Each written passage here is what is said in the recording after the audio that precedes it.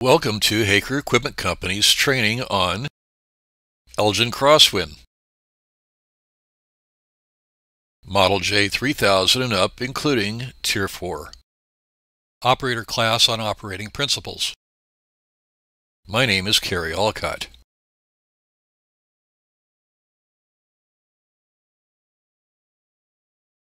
This is video number 1 of 6.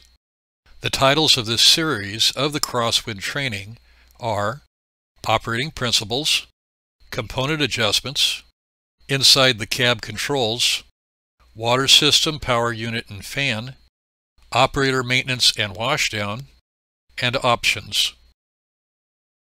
Crosswind description. The Crosswind can be mounted on any chassis that has proper cab-to-axle clearance and gross vehicle weight. A few key points of information. The blower is a fan. It is made from Hardix brand steel. This is a hardened steel to help resist abrasion. However, it could still wear. We will talk later about how to get the maximum life out of a fan. The suction hose is 12 3/4 inches in diameter. To help keep you from plugging up a hose, the size of material that can be picked up should be no larger than 10 to 12 inches. The debris body is 8 yards volumetric.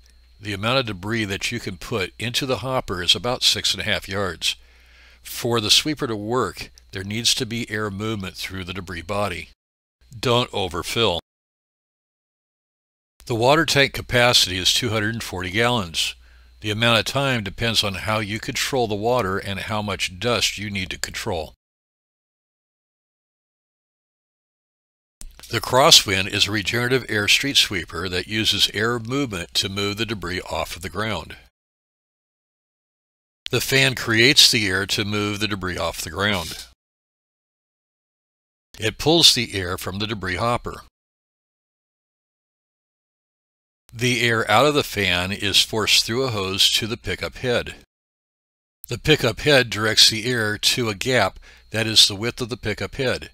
This is an air knife that cuts the debris off the ground and pushes it to the right side. On the right side is a hose that goes back to the debris body from where the fan pulls the air. Here is a parts drawing of the fan and its housing. At the top is the transition from the debris body to the fan. When the fan is turning, air is pulled from the debris body. The air goes through the fan and is pushed to the bottom of the fan housing.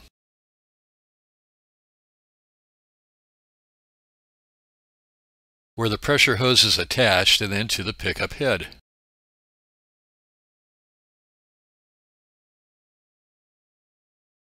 Inside the pickup head is a slot where the air is directed towards the ground and is the full width of the pickup head.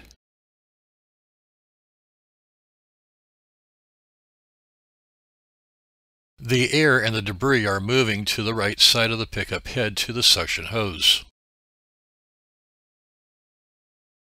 The suction hose is connected to the debris body from where the air was pulled.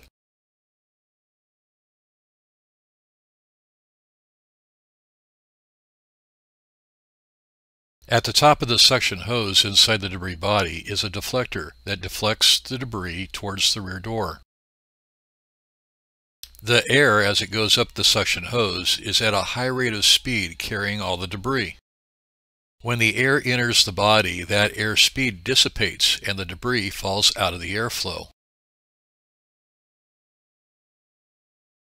The slower air is pulled into the screens that catches the lighter items like leaves or paper. This picture of the debris body has the screens and the dust separator doors removed to show air direction. The air, after going through the screens, goes to the left corner of the body and into the dust separator, where it makes 2 hard U-turns.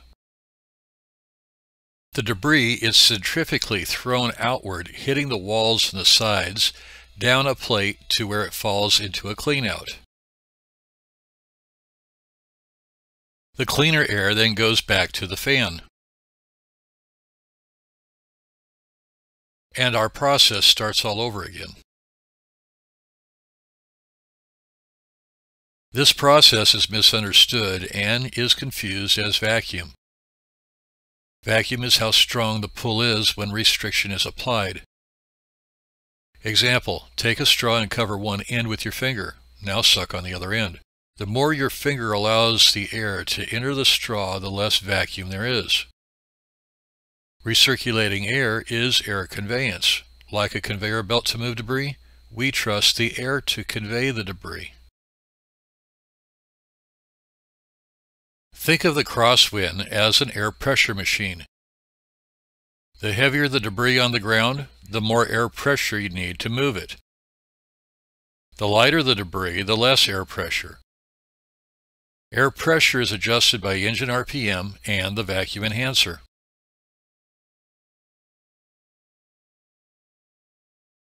The vacuum enhancer is a door at the bottom of the fan housing that you have control of. There is an electric actuator that opens or closes this door. You have a switch on the console to control this actuator. Let's look at the airflow with the vacuum enhancer in the system.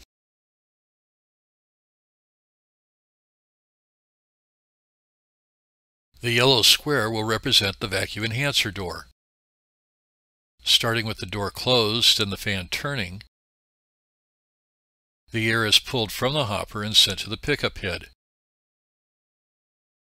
The air goes through the pressure slot and moves the debris to the suction hose, then back to the hopper. With the vacuum enhancer closed, all the air goes to the pressure slot, making the pressure on the ground higher.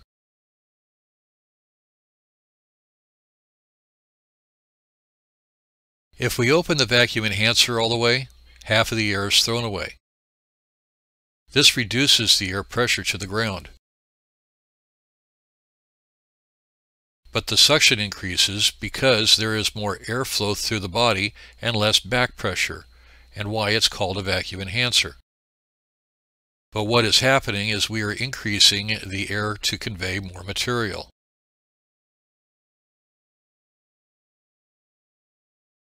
As an operator, you need to determine how much air pressure you need on the ground to move that debris. You need to start with the vacuum enhancer closed. Engine RPMs around 15 to 1800. As you move, look at the right side drag shoe. If the dirt on the ground you are trying to sweep is blowing out from under the drag shoe, bump the vacuum enhancer open, 10%, 20%, or 30% until the blowout has just stopped. By opening the vacuum enhancer, you are not only reducing the air pressure to the ground, but also increasing the air speed up to the hopper. You are timing the air pressure and the suction for the type of debris you're trying to pick up. The dirt that was blowing out from under the drag shoe was because there was more air speed going down to the ground than was going up into the hopper. Different conditions. Heavy dirt. More air pressure to the ground. Open the enhancer enough to stop blowout. Look behind the sweeper in the mirrors. If you are leaving or smearing dirt or sand, increase the engine RPMs for more air pressure and readjust the enhancer to reduce the blowout. Slow down. The slower you go, the easier it is for the air to do its job. Light leaves. Less air pressure. Open enhancer all the way. If you are pushing leaves into a pile, increase RPMs for more suction and to help pull front curtains in. Try not to take large amounts of leaves at once, even if a second pass is necessary. Back up and hit the pile into smaller amounts so it can go under the front curtains. Too much airflow. If you run too high of engine RPMs and don't need to, you will have carryover. Carryover is when the air speed is so fast that the debris stay in the air flow and doesn't drop out and goes back through the fan. This is bad. Debris can stick to the fan blades and cause an out of balance, and that will break the fan and housing. It could also plug up the pressure slot, giving you more work to clean it back out. Run the lowest RPMs that can do what needs to be done. Water must be on in the suction hose to gain weight to the debris so it can drop out of the airflow better. Never run without water unless you are picking up water. Don't overfill the debris body, the hopper. As the hopper fills up, the airspeed increases and more carryover will occur. Don't go over the top of the side door.